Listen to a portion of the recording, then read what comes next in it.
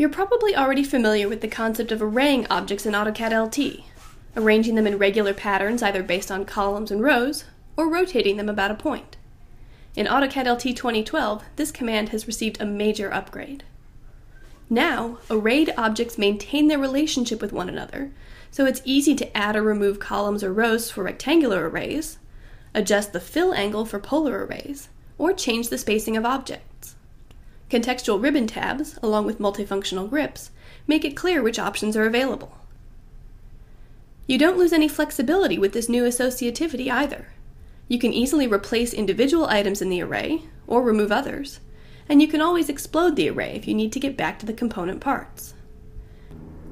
As long as the array remains associative though, you can use the Edit Source option to modify each item in the array without redoing any of your previous work.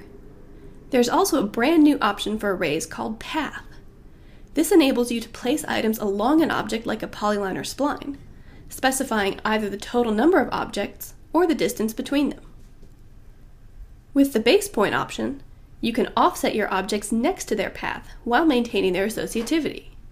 If you modify the path object, the array updates as well.